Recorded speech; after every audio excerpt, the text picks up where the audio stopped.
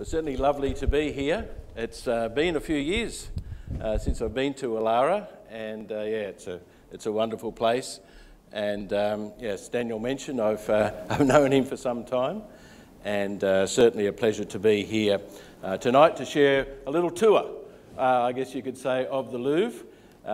My interest in the world of art is that I grew up in a home where my stepfather was an artist and sculptor, and university senior lecturer in the world of art, and also in my days of business, in advertising, I would present to different clients, and I'm a strategic thinker, and so I'd share the strategies with, for instance, Ferrero, and then my creative partner would, as soon as he showed the pictures, people had come to life. And so I could see the value in art, and I've certainly made it an interest as a historian to see the way that the arts have influenced the Christian church through the century is a particular passion of mine. And so in this series, as we look at the Louvre, our focus will be on the way that the Christian art has influenced history, and we're going to concentrate on the Louvre Museum. It's been my pleasure to visit, I think, just about every major art museum in the world, and the Louvre is a special one. So come with me, and we'll head into the Louvre Museum. It's the largest and most visited museum in the world. It has 35,000 artefacts and another 420,000 in storage, and so they've got plenty there. If you were to spend 8 hours a day and just 1 minute on each of those paintings and artefacts, you'd be there for, I think it's 73 days to soak it all in. And the Louvre is, it has all of these the different types of art there. The Louvre here took 600 years in total to build to what it is today.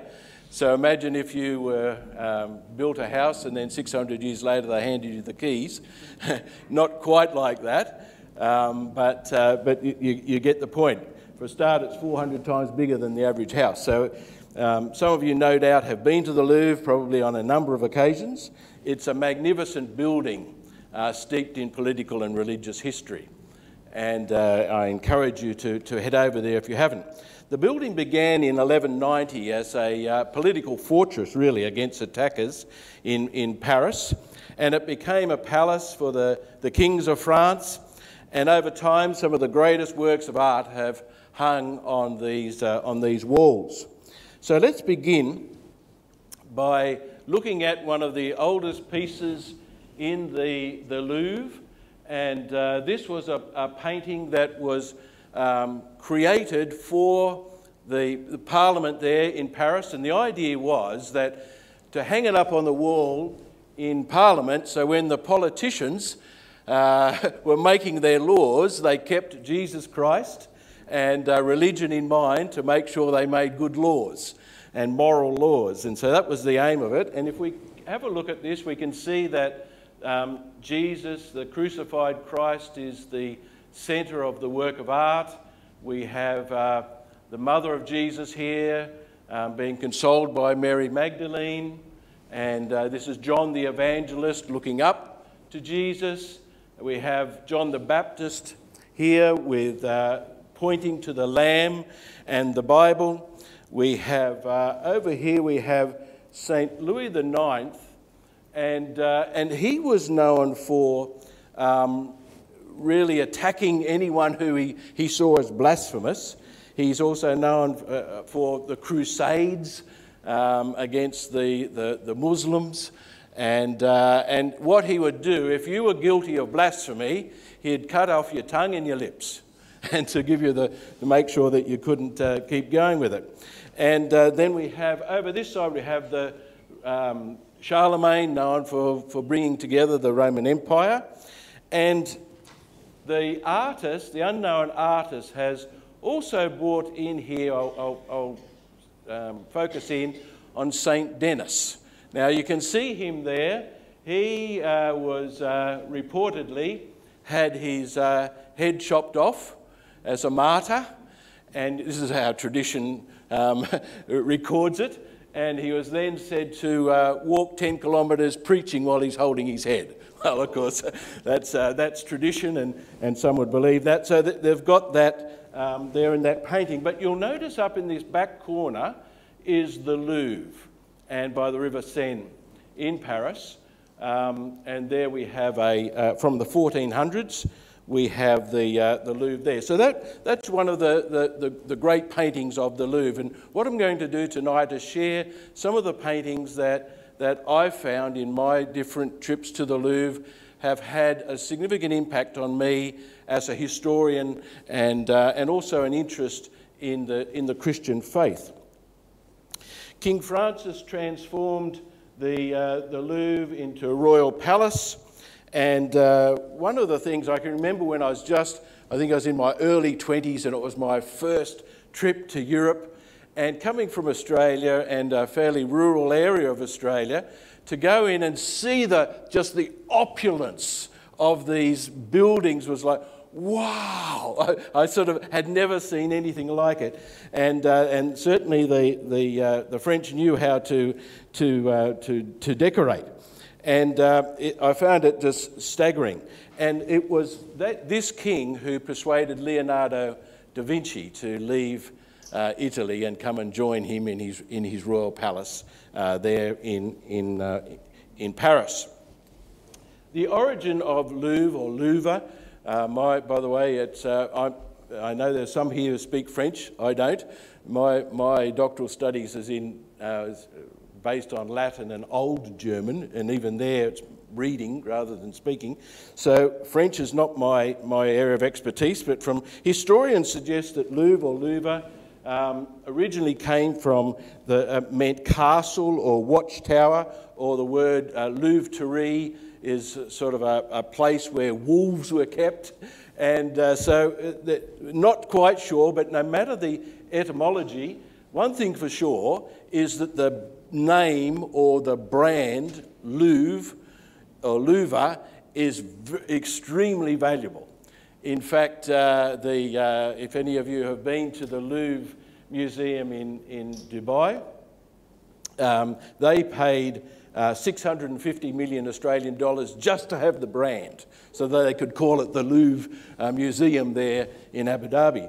And so that's how much they were willing to pay for that. And in this particular Louvre Museum in Abu Dhabi, they have, I think they have about 600 works, including the most expensive painting ever sold, the Saviour of the World.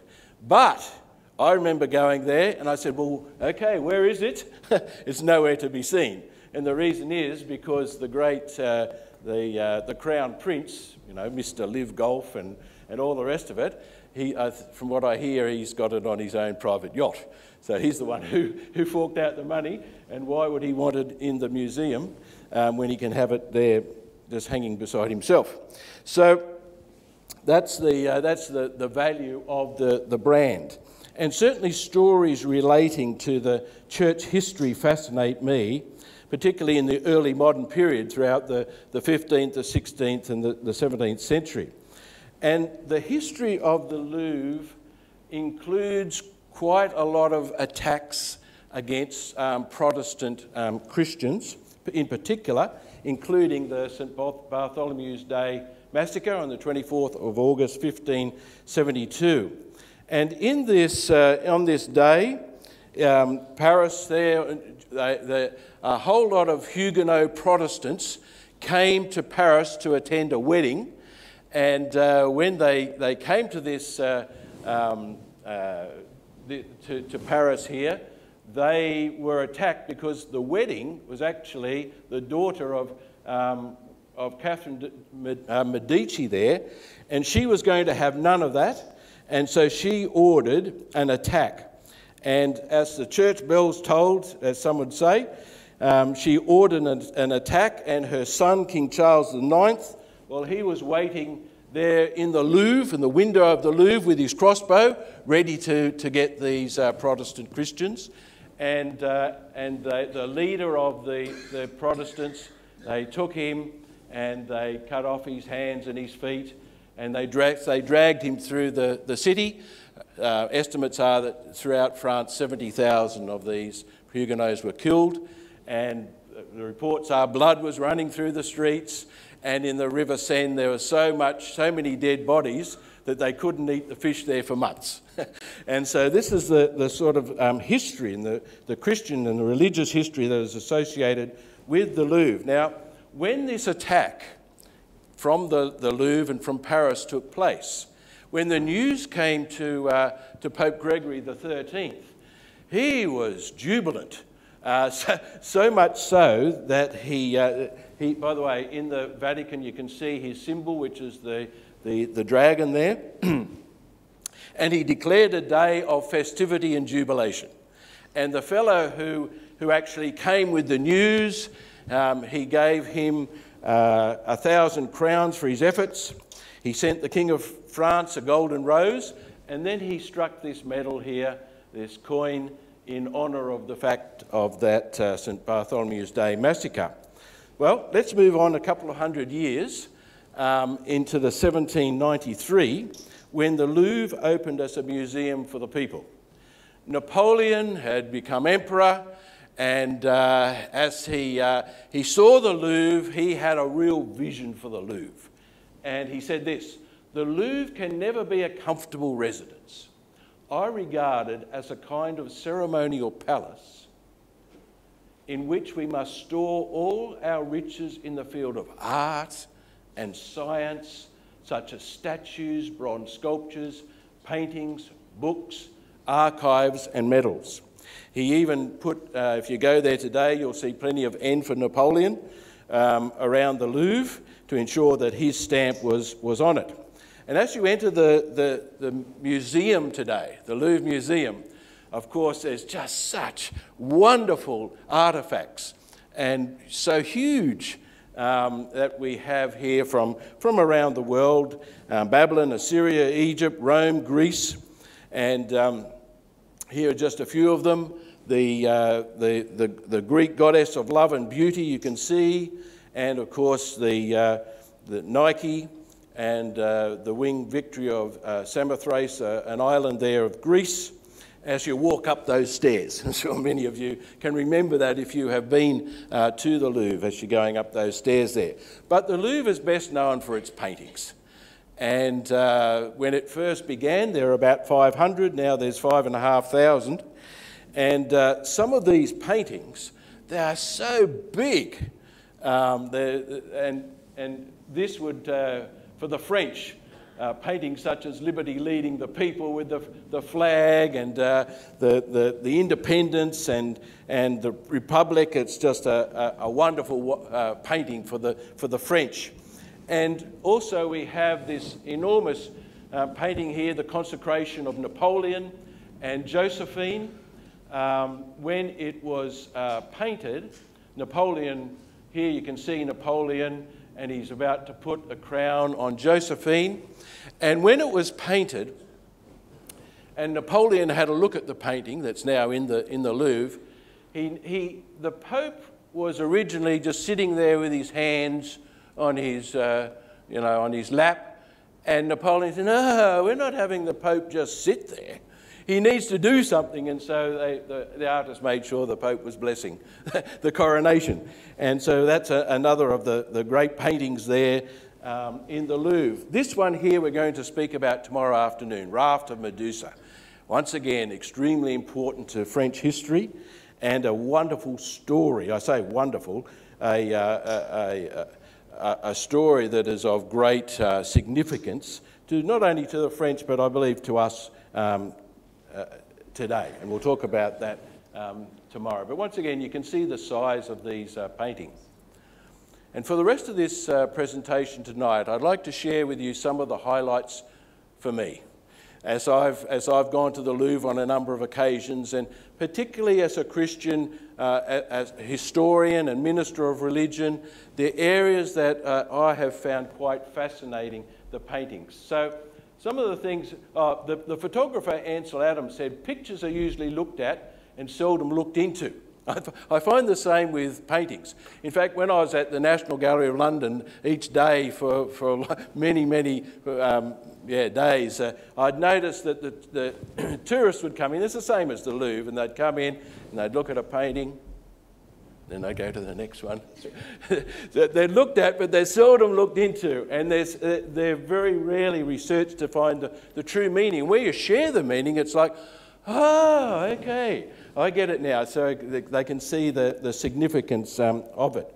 And I wish that I had more time to be able to share some of these artefacts and paintings from the Louvre, but hopefully I'll give enough of a glimpse to encourage us, not just to the Louvre, by the way, but the Art Gallery here in New South Wales and so on, to wherever it happens to be, to look at the works of art that are so important to history and to the people who painted them. I know that some of you are artists, and you have such a wonderful gift. I believe it's a gift from God, and it's just it's a beautiful part of life to see art. The first thing that I'd like to share with you is the Code of Hammurabi. This is more not so much the arts, but certainly in terms of archaeology. The first book of secondly, the Meshe Stele, and thirdly, the painting of the wedding at Cana, then the painting of young Martha, and I'll go through each of these tonight, the death of the Virgin, and finally, of course, the Mona Lisa, which once again we'll talk more about tomorrow. But the first book of the Bible, the book of Genesis, it tells the famous story of Noah's flood. Now, if ever there's a topic that I've found in my research, my main area of research is looking at the period from, from 1555 to 1618, but it's looking at the way art has been used in books and in churches to show Bible stories and Bible history. If there's one subject that artists loved in history, it's the story of Noah's flood. Even the old Bibles, you get a lot of the old Bibles that are illustrated, but they had to pick their illustrations. They couldn't illustrate every story. But Noah and the flood, that's a really important one. And so what we find here in Genesis 10, which tells the story of the flood, it goes and it talks about in Genesis 10 the descendants of Noah. And one of them was a fellow called Nimrod, and it says, Nimrod, a mighty hunter before the Lord, and the beginning of his kingdom was Babel. And so here we find the start of Babel, and Nimrod means rebellion. I want to share with you now, I'm a collector of rare books, by the way, and rare printed materials, and I have here, this is from 1473. This is an original printed page, so it's 530 years old. And you can, I've got it up on the screen there as well. And this is, by the way, this book from which it came, Schiedel's Chronicle of the World, this is the book that Martin Luther, if you've heard of Martin Luther, when he was a young man, he read that book because it was the standard book on the history of the world. And there was a picture in there of Jesus, and it frightened Martin Luther so much, he thought, oh no, if God is so angry like that, then I'm in big trouble. And so it's this book here, it's the Chronicle of the World. And so Martin Luther then started his journey into understanding what God is really like. Is he such an angry, nasty God? And so this book, the Chronicle of the World, and it shows the lineage, and this is Noah up here, and here's Nimrod down here. And so it tells the story, just as it has in Genesis chapter 10. Well, the building of the Tower of Babel, so Nimrod, remember, so we have Noah and the time of the flood, and then all the way down, and the kingdom of Babel was started there with Nimrod, a descendant of Noah. And during that time, they said, you know what? We never want another flood to wipe us out again. So they built this great tower, and the Tower of Babel. and some Jewish writings indicate that it was 2.5 kilometres high. And Josephus says that the bricks were burnt and coated in bitumen so no water could ever get in to the Tower of Babel, so they would be safe against God if another flood happened to come. And this particular painting in the Louvre by Lucas van Valkenburg, by the way, the Louvre has 18 paintings of the Tower of Babel, paintings and illustrations. That's another favourite. Just as the flood is a favourite, so is the Tower of Babel. And we can see Nimrod down here. He's checking out the building progress in this painting here in the Louvre. And the Bible indicates that during this building of this temple to try and outdo God, God sent them a confusion in their language. And so somebody's trying to say, well, can you pass me a mud brick? But he just started babbling out some language that they've never heard of before. And the word Babel is linked to the verb balal, which means confusion. And over time, this Babel became Babylon or Babylon. And in the Louvre, there are many pagan religious artefacts that have been linked, say, to Babylon from the time of Babylon, such as the sixth king in Babylon, Hammurabi, and he is worshipper of a pagan god. The Ishtar vase, of course, in Babylon. They had if you go to Berlin, you'll see the great Ishtar gates. And Isis and Horus from Egypt, once again in the Louvre, the worship of pagan gods. And this is the code of Hammurabi. So we've gone through from Noah and then to Nimrod. He was the first king, and then the sixth king was Hammurabi. And so this is one of the most magnificent, well, I think it's, I'm just trying to think of just how, I know it's 4,000 years old, 4 tonne slab, this here. And what it had is it had the laws for Babylon on there. And so and here we have Hammurabi, and coming before the sun god Shamash. And the sun god is handing over the royal insignia to Hammurabi, the king of Babylon. And underneath there is the laws of the land. So let's take a look at some. Code 153. If a woman had brought about, so this is 4,000 years old, by the way. So if a woman had brought about the death of her husband because of another man, they shall impale that woman on stakes. So this, on this slab, this is the sort of thing they would have. If a barber, without the knowledge of his master, cut the sign of a slave on a slave not to be sold, the hands of this barber shall be cut off. So that was such an important law to them that they'd put it on there. If a builder build a house for someone and does not construct it properly, and the house which he built fall in and kill its owner, then that builder shall be put to death. So you want to make sure you build a house properly, otherwise you'll be the one who'll be going down the tubes. But outside the Louvre, those laws are inside the Louvre. Outside the Louvre, they have sculptures of Moses here with the Ten Commandments. And I think there are a couple of sculptures of Moses with the Ten Commandments.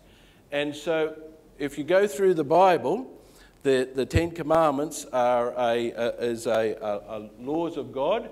And Jesus said, if you love me, keep my commandments. And the book of Romans says, so then the law is holy, and the commandment is holy, righteous, and good. So I've found that the Code of Hammurabi has enormous impact on the history and showing how the laws worked all those years ago and compared them to Christian laws today. Then we have the Mesha Stele. This also is an archaeological item. And what I've found also in my studies as a historian is that often the Bible is doubted because historians or archaeologists have not, the Bible will say something and then they'll say, oh, well, that's, they just made that up. There's no record in history. But then I've found that that archaeologists and historians come along and they find what the Bible had said all along. And that's an example of that is this stele here, this Phoenician script, that 34 lines of Phoenician script. It was found in Jordan in 1868. And what it does is it confirms the stories from the book of Kings, how the pagan Moabites had attacked the Israelites when King Ahab died, and how they worshipped Chemosh. Here it says, I am Mesha, king of Moab, the Dibonite. I made this high place for Chemosh, because it made me triumph over all my opponents. Omri was king of Israel, and he oppressed Moab for many years.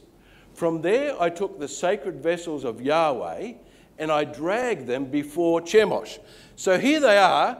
They're actually in this stele. They're repeating a story that is told in the Bible, in the book of Kings. And so historians will say, oh, look, no, that never happened. But then it's uncovered, and the Bible is shown. It reflects the Bible in 2 Kings chapter 3. It's one of the earliest known mentions of the Hebrew God Yahweh, Jehovah, and also mentioned is due to the house of David. So what I've found is going to places like the Louvre and seeing these sort of things, it confirms the trustworthiness of the Bible. And for a researcher like me, that's really important, to be able to see that, yes, I can trust the Bible and believe it to be true. Then this painting here in the Louvre. So I've looked at the Code of Hammurabi, some archaeological finds. We'll now look at some paintings. This one here is one big painting. You can see somebody standing here. It's 10 metres long, this painting, and nearly 7 metres high. So I don't know, it's how far that would go. About like what we've got here. So it is one big painting. It took the artist 18 months to paint, and Napoleon, when he was trying to get it over the Alps, he had to cut it in half and haul it with mules to get it to the Louvre, but he got it there, and but it is one giant painting. And of course it tells the biblical story of Jesus turning water into wine. And the artist, Veronese, he's painted about, I think there's 130 people here in this painting, and you see the bright colours. What I love about a number of these artists is that they'd take biblical stories and then they'd bring it into their time. And so they would, for instance, this is, the location is Venice, and they've taken people from their time and put Jesus there so that when people come in from the area from where it's painted, they can say, oh, okay, I can see how this is relevant for me. And the artist has done this in this case. And what the artist also has is lots of playing, and we have the instruments at this wedding, and this is the artist. What you find is that artists love to paint themselves in their own paintings. And Veronese painted himself here in the white silk, playing a stringed instrument. We have Jesus with disciples and mother. And then we have up the top people with meat cleavers. And then we have a dwarf with a parrot. And this is something, I'll just share with you a little bit of history. And even a dog there on the table. They love to include this sort of thing. So what happened in history is when the Protestant Reformation took place, when people like Martin Luther said, look, the church has just gone way off the tracks, then let's reform it. Let's make changes in its theology and its practice and even in works of art. Then, after the death of Luther, the Catholic Church said, okay, they formed the Council of Trent, and in that they said, let's have a look how we should reform the church. So let's see how we should reform the Catholic Church. And one of their big areas of reform was in the area of painting. And what they said is, look, it's time for artists to stop putting dogs in it and all of that sort of thing. Let's just make it, you know, simple and clear and stop all of this. So when the artist Veronese here, when he painted the Last Supper, well, the church hauled him into the Inquisition. He was accused of being a heretic. He said, look, you've painted this badly. This is really wrong. And they accused him of painting a man with a nosebleed, a disciple using a toothpick, what they called buffoons or clowns, dwarfs, and maybe worst of all, Germans drinking beer. And so they brought him in and said, okay, you're up before the Inquisition, you're a heretic, and let's investigate your paintings. Well, what he did is he thought about it and he said, okay, I'll change the name of the painting from the Last Supper to the Feast of the House of Levi, because Jesus said that there were tax collectors and sinners there. And then the Catholic Church said, oh, okay, then fair enough, and they let him off. So that's just a little bit of history from the paintings there, in the great paintings that we have in the Louvre. This particular painting, for me, is certainly one of, if not my favourite in the Louvre, it's certainly one of them, the Young Martyr. And, you know, in museums, in galleries, they often shift paintings around. I don't know if you've noticed that, but if you've been there before, you're looking for it, it's not there, and they move them around. But the last time I was there, I remember this particular painting was quite close to the Mona Lisa, and I find that this particular painting, the Young Martyr, quite a captivating painting. And what we find is that the artist, who loved to paint historical and religious paintings, he's painted a martyr and from the time of Diocletian, and we see in this painting the face. She's pale. She is Paul de la Roche was the artist. She's has her hands tied, and she's in the Tiber River in Rome, and there are a couple of onlookers in the back, and she is floating. Now, what is unknown, this is what I'm saying, that when you go to a gallery, whether it be Louvre or wherever it happens to be, do some research to find out. Because what the artist did is that he painted I'll come back, the face of the young martyr is actually the face of his wife, the love of his life, who died at a very young age, in her early 30s. And so he painted, when he thought of the most beautiful woman in the world to paint, he painted the face of his wife there, who died. And the heartache it brought to him. He wants, as people come to look at these works of art, he wants the similar sort of emotions to come as you look at this young girl, the artist's wife, Louise. But let's come back then to the time of this, where Diocletian certainly attacked Christians during the 303 AD to 313 AD, these 10 years, became known as the Great Persecution. And at each time all Christian books were burned. Anyone suspected of following Jesus was tortured to death, either being stretched out on the rack or dying through crucifixion.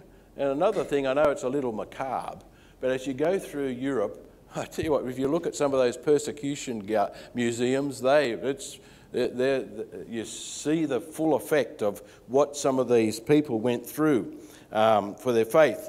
And I'll share with you one story. It's in the Fox's Book of Martyrs, which is a famous book on telling the story of the martyrs.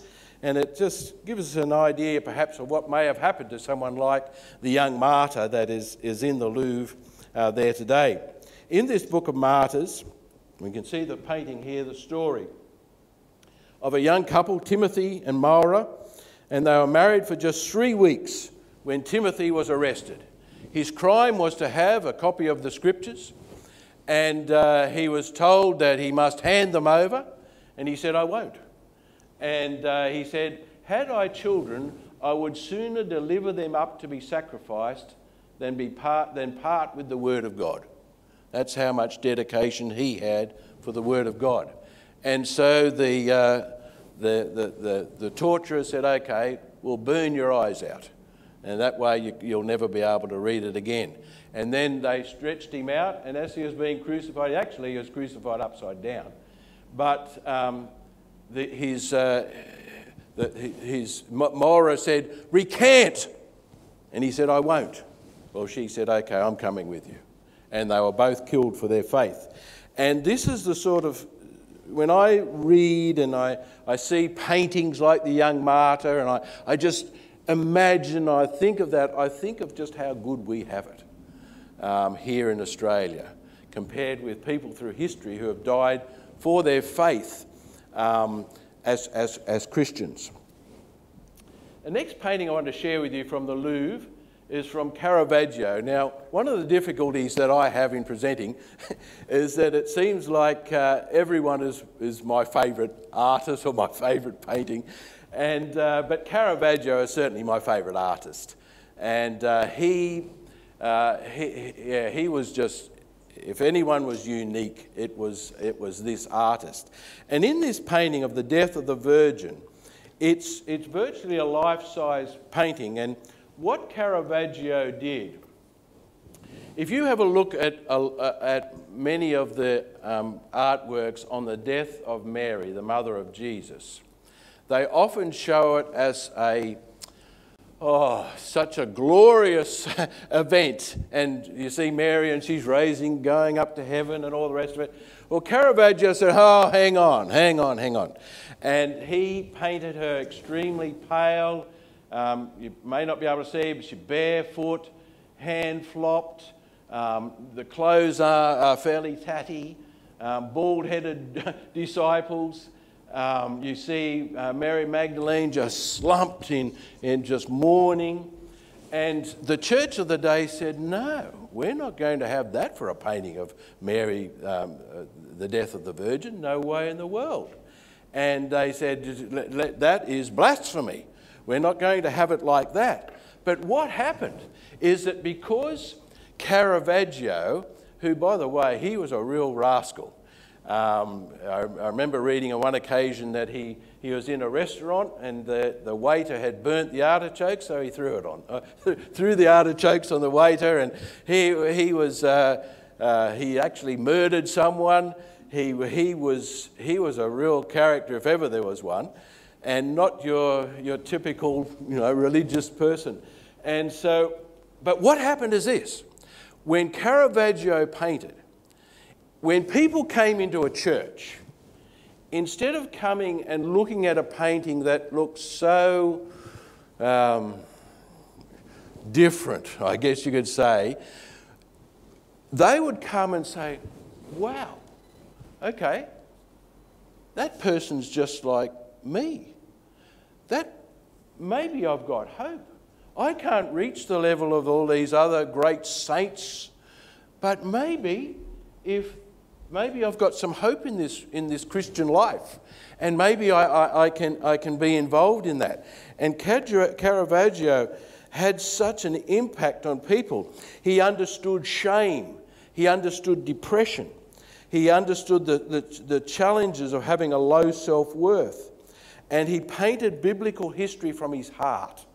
And when he painted his paintings, it really resonated, I believe, even today with people, as people see that the Christian faith is for everyone, not just those who think that they're holier than other people.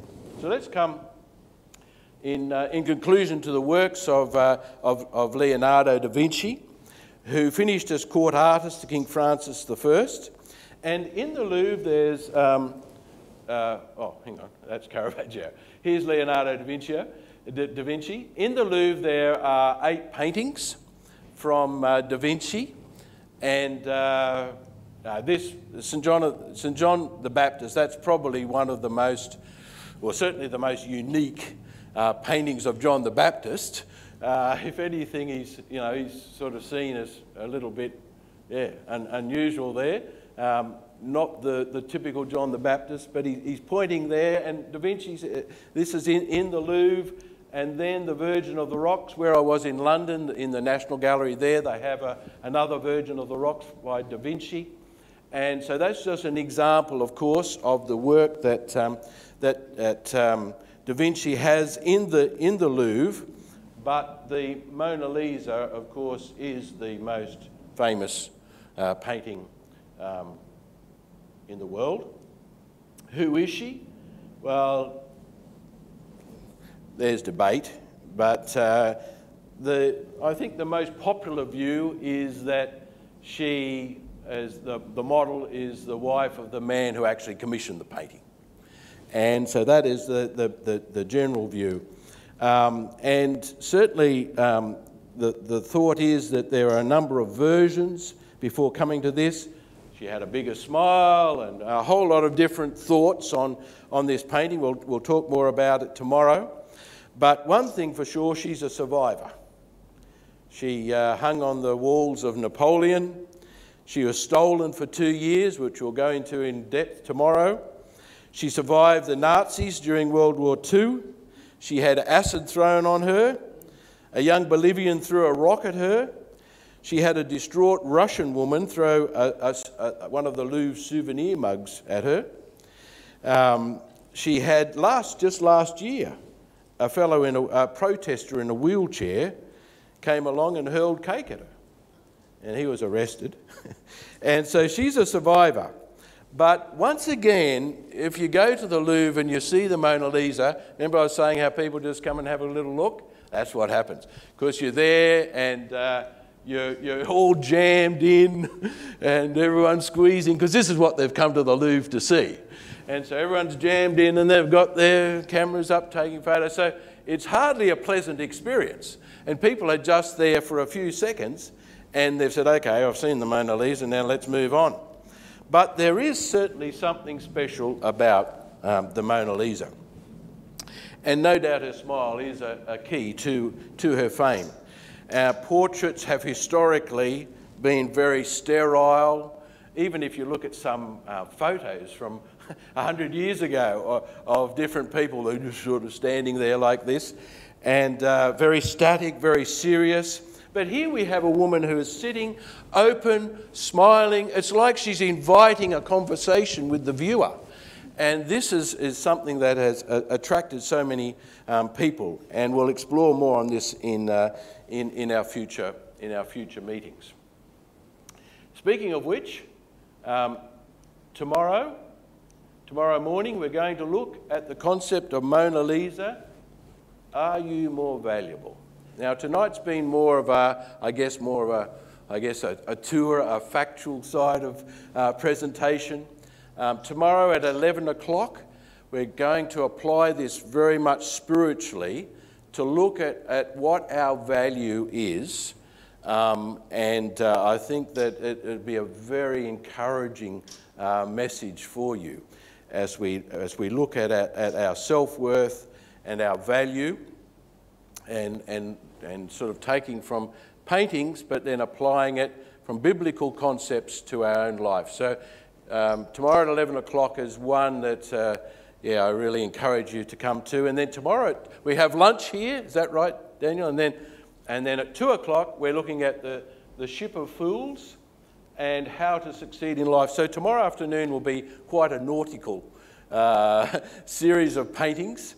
And we're going to look at Raft of Medusa in the Louvre. This painting here, Ship of Fools, is in the Louvre. And we're going to investigate what really is our purpose in life, what does it mean to be successful in life, looking at some of these paintings. And I'm going to show you a series of paintings tomorrow that half of New York City came out to look at. It was so significant to people trying to succeed in life as they saw the secrets to success. So that's tomorrow afternoon.